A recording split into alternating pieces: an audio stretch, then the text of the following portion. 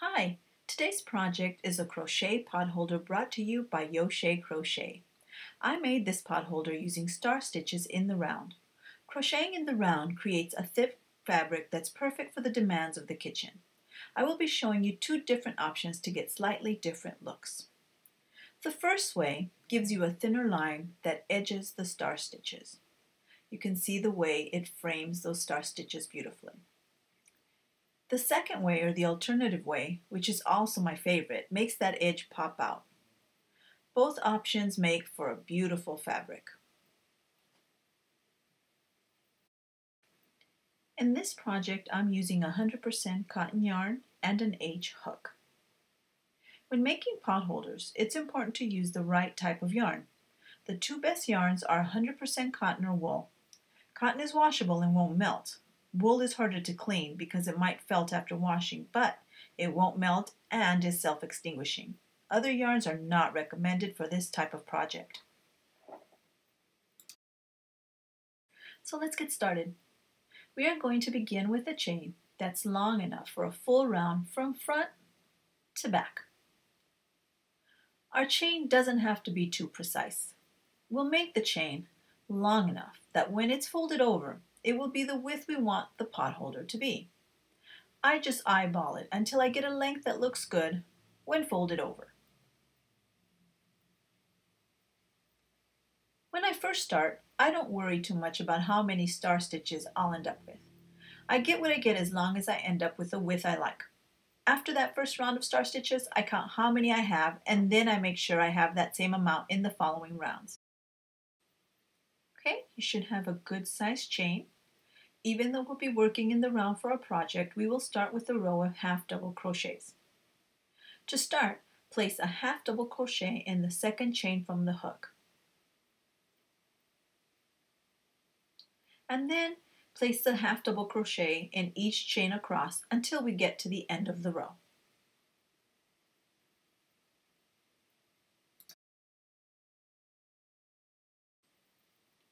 Here we are at the end of the row of our half double crochet, and I'm going to show you how to join it. I turn my rook around and I bring the ends together. Then, in the top two loops, I make a slip stitch.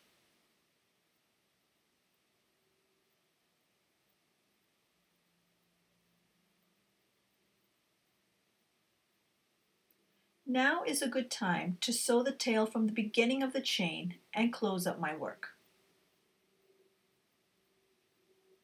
Now that we've joined our two ends together, we are ready to crochet in the round. Let me show you how to begin the star stitch round. Okay, let's chain 3, 1, 2, 3, and now we're going to pick up a total of 5 more loops. Let's go into the next stitch there, pick up a loop, go into the next one there, pick up a loop, and we will go into this big stretched one out right here at the base of our chain and pick up a loop. And now we're going to pick up another loop in the back loop of that stitch at the top. So let's go ahead in that top back loop. So insert the hook and pull up a loop. Once again in the back loop, pull up a loop. And we have a total of 6. We're going to yarn over and pull through all 6. Yarn over and pull through. And this is our first method that I'm showing you. So let's repeat that. Okay, so now we're going to yarn over and go, or not yarn over, just go through that hole right there and pick up a loop. And now we're going to go through that first little stitch there. It can be a little fiddly. You might have to work your way through it and pick up a loop. Now we'll go through that big stretched out hole there and pick up a loop. And now we'll go once again in that back loop only, pick up a loop, back loop only, pick up a loop, yarn over and pull through all 3, yarn over and pull through. And that lets you see how the little ridge pops up there. Looks very nice. This is what it looks like in the actual finished project. Frames the star stitches very nicely. Now I'm going to show you the second method. And this is my favorite method that I like to use. So I'm leaving the 4 loops on the hook because that's exactly the same for both methods.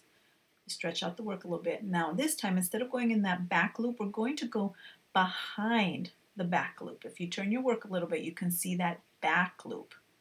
And you bring up a loop and do it once again. You see, right behind. So it's not the normal back loop, it's the one behind it. So go behind and pick up your loop, yarn over, and pull through all 6. I'm going to show it to you one more time. I'm going to go down. Same way for both methods at this point. Through that big one. And now this is where it changes. We go behind those 2 top ones.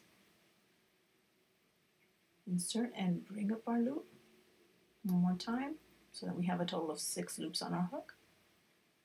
Yarn over and pull through all 6. And we close it up.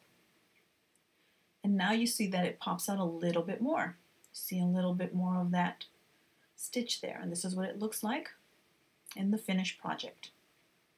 This is my favorite method, but you go ahead and pick your favorite method and repeat the process all the way to the end of the round. Okay, here we are at the end of our round doing our last star stitch cluster here, and I'm going to pick up the remaining loops and I'm going to go in the back loop, the very back loop, the one behind the back loop, because I prefer this method. I like the way it pops out. I'm going to finish it off. I'm going to yarn over and pull through all 6 loops.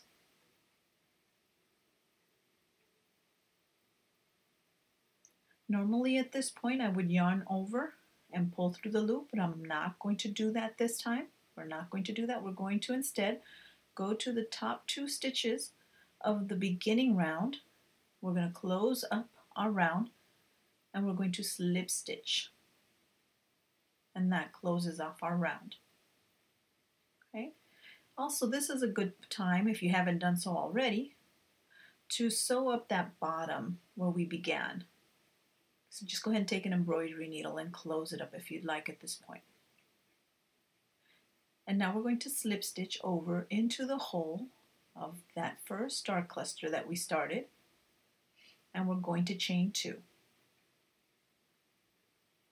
Now we're going to make a half double crochet in the same spot, and we're going to make 2 half double crochets in every one of those little holes or eyelets all the way around. So go ahead and do that and finish up your round. Okay, so now we're at the end of our round of half double crochets. We're going to do our last one in that very beginning or ending row, however you want to look at it. We're going to make 2 half double crochets there. Now we're going to close off our round by slip stitching into that hole right there. Sometimes I insert it into the stitch, but mostly I like to do it in the hole. It makes it a little bit easier to work with. So go ahead and insert your hook into the hole and slip stitch. And now we're going to start the next round of our star stitches. You can see here a completed round takes 2 rounds of crochet. 1 with the cluster and 2 half double crochets, and that gives you a completed star stitch. So now we're going to start our next round of star stitches. So we're going to chain 3, and we're going to pick up our loops. Our 4th loop is going to be picked up in that hole right there at the base of our chain. And our next loop is going to be in the back loop of that very same hole, the top of that very same hole. Okay, so let's go ahead and pick up our loop. Can be a little hard to get through it sometimes. And now the method I chose was to go behind that back loop, but you go ahead and put it in whichever loop that you chose to do it to begin with. So if you went in that back loop, go ahead there, but like I said, I like going in that back loop. And now the process is exactly the same as that very first round. So go ahead and make as many rounds, completed rounds, as you need for your potholder. I ended up with 8 complete rounds, which would be a total of 16 rounds. So go ahead and finish your work, and I will show you how to finish off when you're done. I'm at the end of my final round, and I'm going to slip stitch my round closed. So you can see that I've completed all my star stitch rounds. Now I'm slip stitching, and at this point I decide if I want to add an additional round of half double crochets or if I want to stop right there. So let me show you an example of stopping right there. So you can see that there is no additional half double crochet round. It's just the reverse single crochet that's an edging there. Here's an example where I did add an additional round, and you can see that it makes it a little bit taller.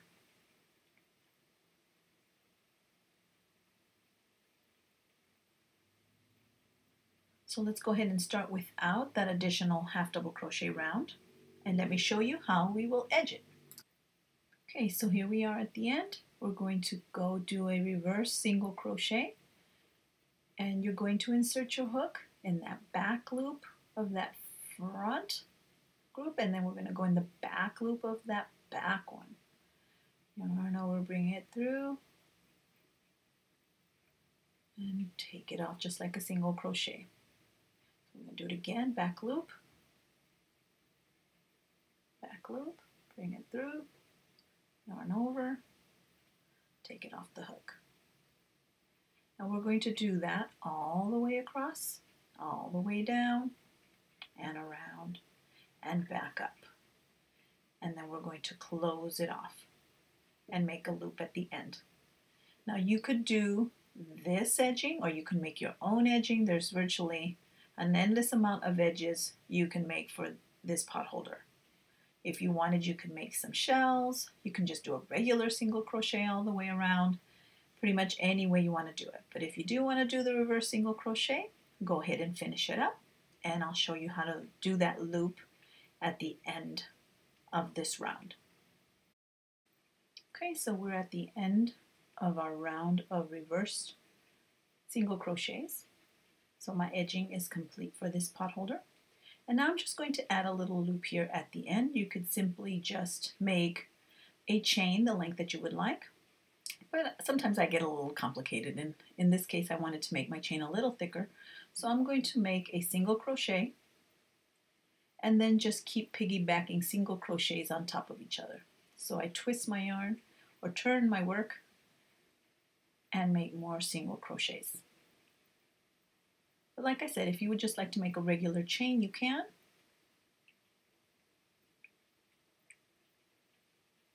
And I'll keep doing this till the end.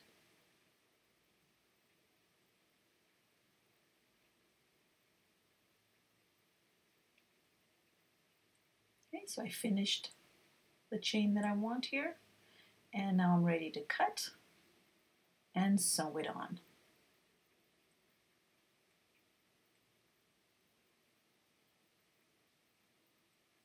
And our work is done, our potholder is done. And here are both versions of today's project, brought to you by Crochet. Thank you for joining me today.